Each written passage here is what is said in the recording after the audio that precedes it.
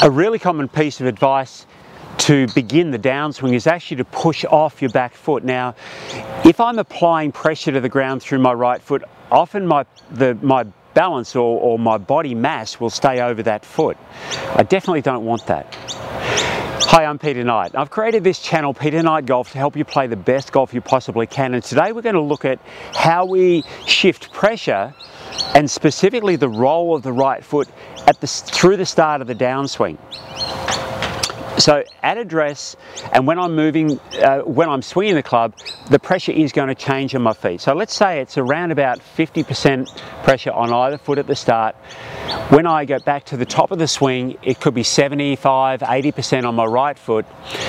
When I get to impact, it's going to be the opposite. So it's going to be about 80% on my left foot, and then it'll get to 95. So we've got this changing of pressure during the swing. So let's have a look at the timing of that pressure and a couple of issues with it. So the first key is that when I swing the club back, and I get to, say, this point in my swing here, so halfway back, however much pressure is going to be on my right foot, as in whatever the maximum is in my backswing, let's call it 75%, it's going to be there at this point here. So from the start of my takeaway, I've now got about 75% of pressure on my right foot. And you can see my body hasn't swayed sideways. A lot of that is just the mass of my body having rotated here. There's a slight shift of my body's center in order for me to achieve that. It's definitely not a sway though. Now by the time, and this is the trickiest bit of the whole pressure shifting movement for players to get. Let's say I've got about 75% of pressure on my right foot at this stage. By the time I get to the end of my backswing, I've now only got about 70% of pressure on here. So the pressure has begun to move. Now it's like a recentering movement of my body. So my body's center might have moved a tiny little bit to the right, but as I get to the end of the backswing, it's starting to move back. Now, I've still got 70% of pressure here, so I've still got the majority of pressure on my right foot at that point. When I start my downswing though, because I've already begun moving this way, it's much easier, so that by the time I get to about here, so roughly halfway down, I've already got the majority of pressure onto this leg here. And in fact, at this point here, my left leg is already vertical. My knee's still a little bit bent here, but my hip is over my knee, which is over my ankle, so my leg's vertical. Now, a lot of players will have the idea that when they start the downswing, they've got to push off the right foot. So if I get to that, say the end of my backswing here, and I start pushing off my right foot, I'm creating more of a vertical pressure, which will just push my hips up. And I'm actually creating more and more pressure on my right foot as I do that, and my body will go backwards. This is really common.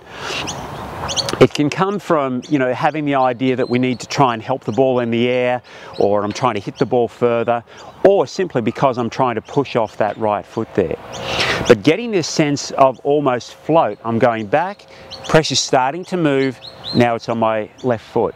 Now doing it just like I did there without even swinging a golf club, I could just hold the club across my shoulders, I turn back, my body's still centered, now the pressure's starting to move forward.